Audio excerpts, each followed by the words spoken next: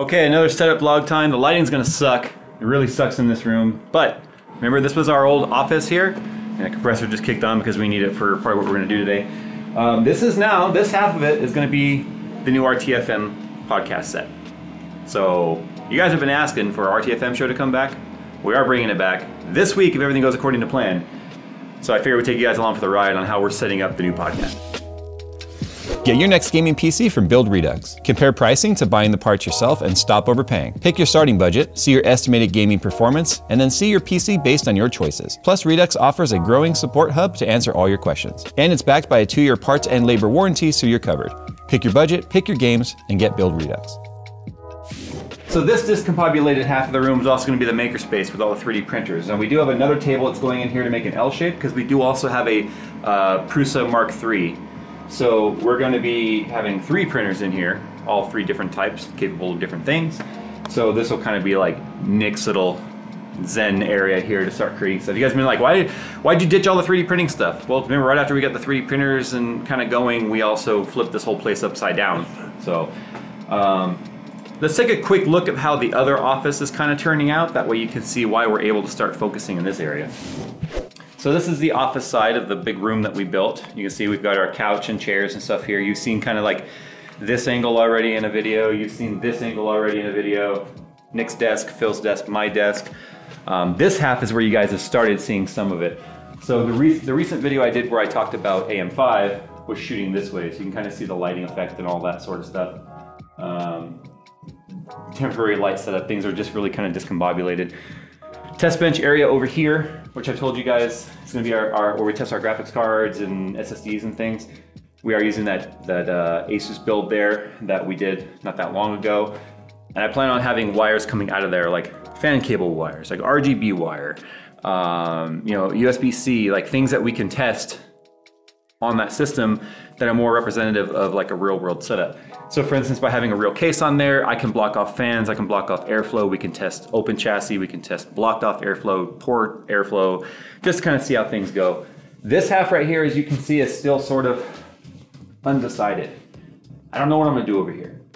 I kind of want to have this be an area where we can have like a TV console and whatnot set up, so if we were to start doing TV reviews again. It's been a while since we've done TV reviews, but if we start doing it, we need a place to do that. And this might make sense for that, but I don't know yet. But today we don't care about this, we care about the other room. So the complicated thing is the fact that we have a podcast with 3 people, right? Phil, Nick, and I. The first podcast back, Nick's actually not gonna be here, he's gonna be at a wedding, so he's gotta deal with Phil and I. But we have a square table. Now, if we were to get a proper podcast table, which is kind of like a Dorito shape, someone's back will be to the camera, so that doesn't work. So we stick with a square, and I want to get a real podcasting table someday, which has the arm mounts and everything built into it, and cable management all built into it, but for now, this is going to have to do. But it works because this conference table from IKEA, which we've had for 4 years now, 5 years, something like that, has this open tray area in the middle, where there used to be a little under tray and a power strip. We removed that tray that way we could actually mount our arms and stuff there.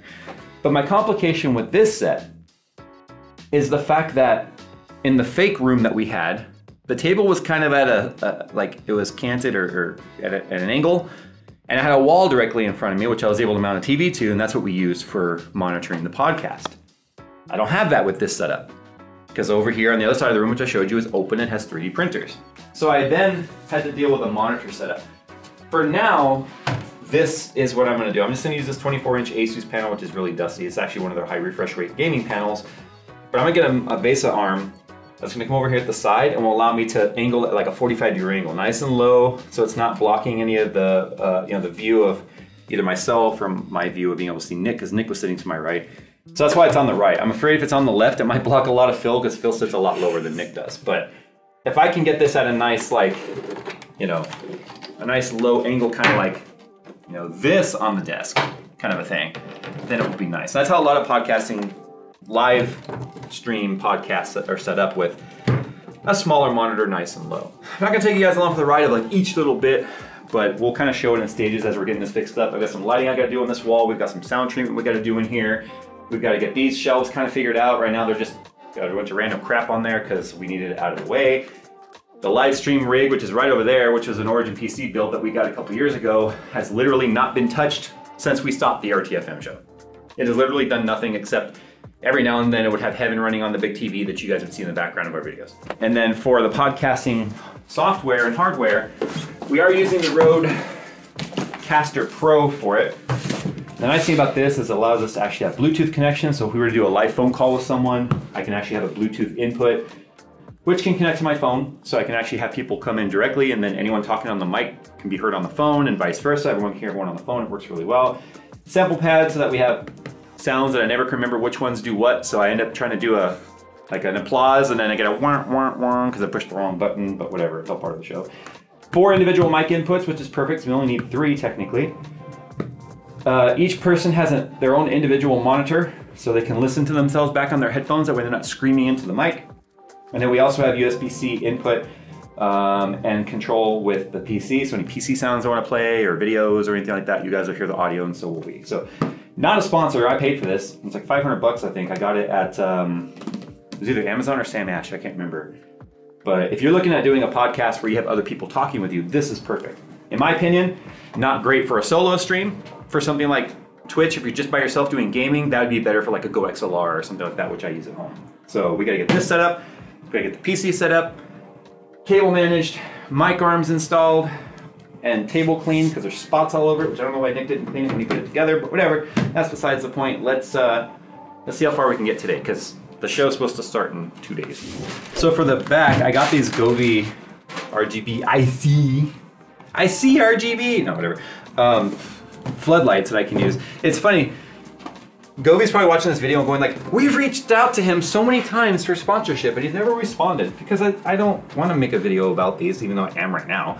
I just don't want to do a sponsored video about these. I have no problems paying for it.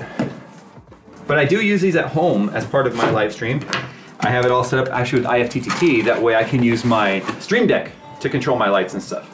So I might end up setting up an IFTTT in here. I might even set up eventually some sort of an IFTTT where, I don't know, with Super Thanks or something like that, maybe it makes the lights and stuff in here do something. I don't know, I'm not, you guys know me, I'm not all about the pay to get noticed kind of a thing.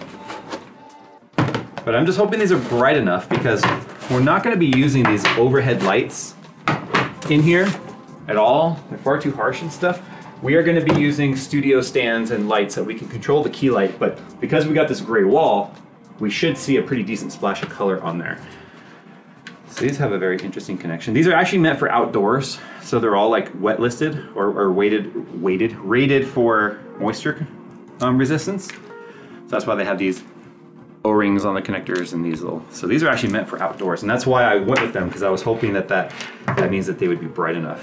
Do you think you have enough power cable? 2 things. One, how are they not sued for like stealing the Google G for Govee? It looks very much, and this is not an outdoor plug.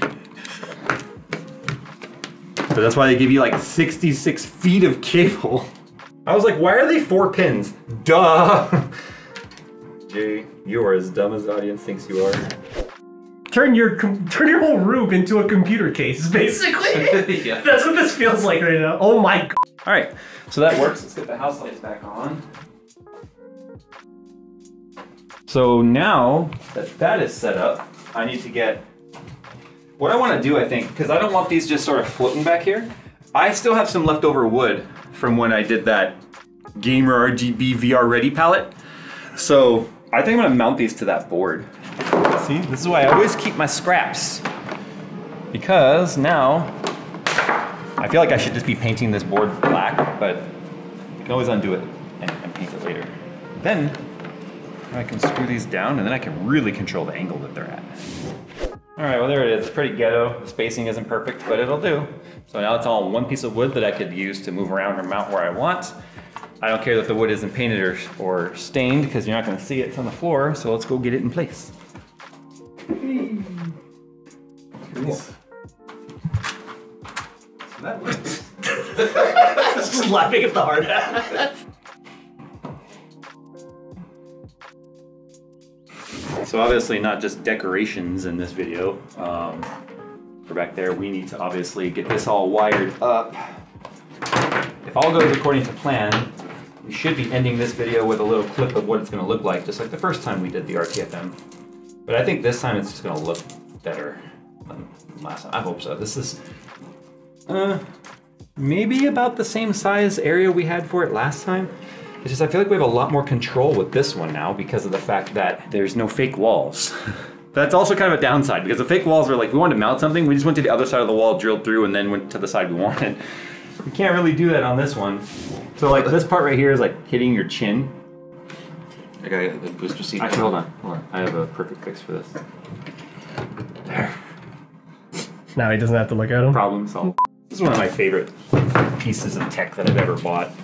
Just, it works so well.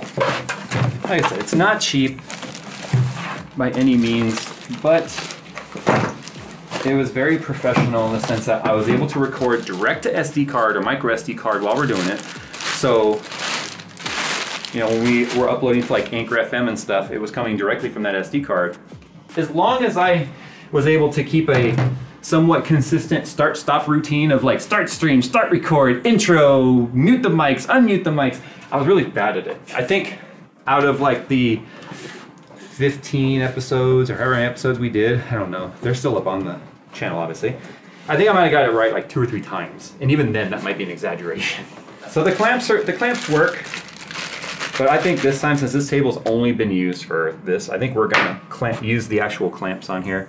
I don't think that this is going to, there's no shock mount or anything built into this.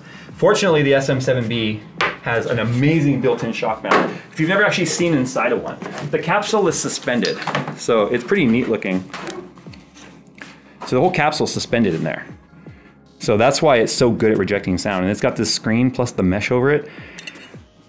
So this is one of the things that makes the SM7B so expensive.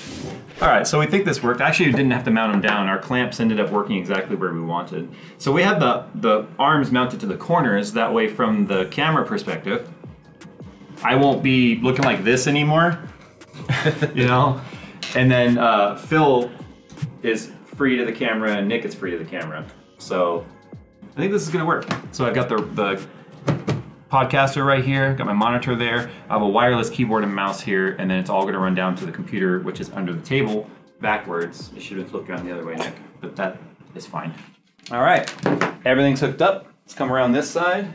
The camera's not plugged in at the moment. I undid the HDMI. Everything is working. It should have, because nothing has been touched with this setup since the last time we used it, and it's the exact same hardware. So nice thing is, none of it had to be redone. And I went and put down one of my gaming mats here, JayzTwoCents.com gaming mat, 35 inches by 17 inches and whatever that is in millimeters and centicraps.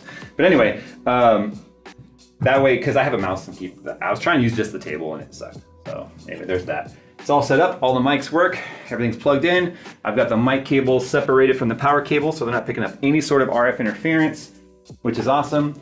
We just need to now figure out a few decorations for the front right here, and we'll probably leave that for the actual show, which is taking place in just a couple of days, so you guys have something to look forward to. I am planning on getting, because we do have the RTFM logo and stuff that we made, which is just a neat font that has a little mic and stuff on it. I want to get that made in a sign that goes right here. And I'm not talking about like a vinyl decal. I mean like an actual like created sign that I can mount on here, which I think will look really cool. My little board worked really well right here. I'm really happy with that. But this wall behind Phil, the audio is so good with the SM7B and its rejection. Kind of reminds me of high school. I'm just kidding. Maybe. That I want to just go ahead and put our sound panels up here real close together, because it's just going to help with some of the reverb and such. And then technically, if I was to do more, I need them on that wall, because that's the wall we're talking towards. And I do have bass traps that I can put in the corners. It's the bass traps that'll matter most against that wall. So I'm going to just be brad nailing them into the wall instead of using any of the double-sided tape, because it was falling off the wall. So I didn't above my desk, because I ended up just putting a few brad nails in there. So let me get my level. We'll get those up on the wall. You might even hear an audio difference from that moment once those are up.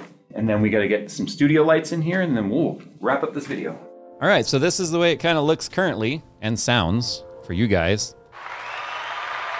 I pushed the right one for once. Wow. It's all coming back to you. Oh, no, he missed it again. Wow. No, I just was like, nobody cares, so that's why we're doing crickets. Just gotta like reset the counter. Hey, I gotta fix something real quick.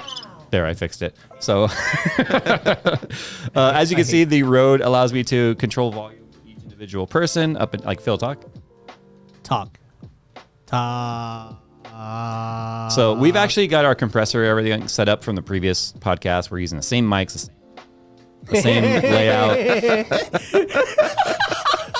Sorry, I don't know why that was. I'm sorry. We got our Bluetooth set up here. We got our system sound so we can hear Windows. Let's see. See, we got our Windows sounds. We're ready to go. Now, obviously, we need a sign up here.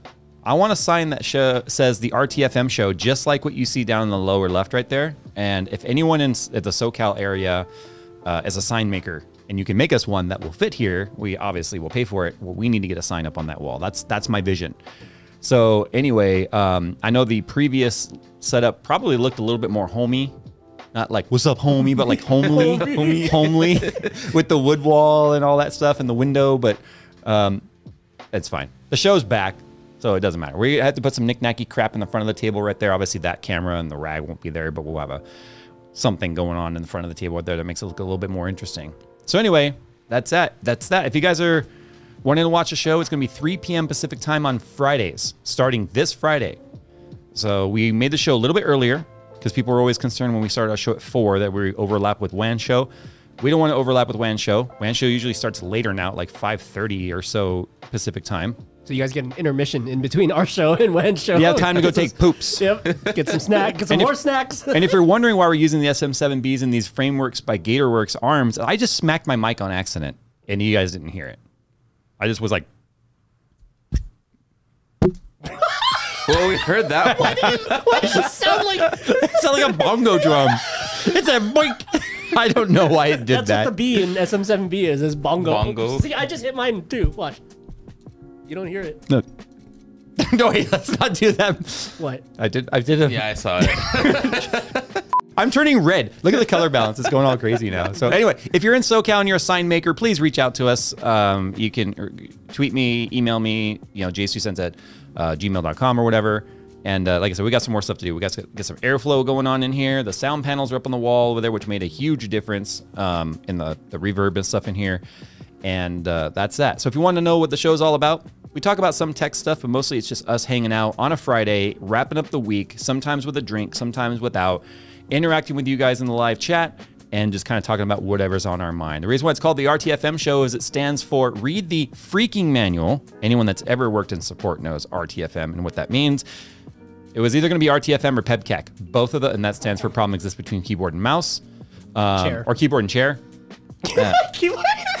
This cable is the problem right there. So Wait, it's leading to the problem. Oh. Wait, you didn't get it? I got it. Anyway, this SM7B. is just kind of a little snippet of what the show is like. So if you guys want to watch it, feel free to come and hang out. It will be right here on the YouTube main channel. No Twitch, no second channel, just right here. All right, guys. Thanks for watching today's vlog. We get this all set up, and we are excited to bring it back. Although on Friday, Nick won't be here. Bye. He'll be at a wedding, or at least a pre-wedding, Pre-wedding, the pre-show, whatever that's called, the rehearsal dinner crap, whatever that is. I forget. So The practice, so you don't. the practice, Yeah, the dry run. Practice wedding. Anyway, so it'll just be Phil and I. Anyway, thanks for hanging out today, guys, and we will see you in our next video and hopefully on Friday.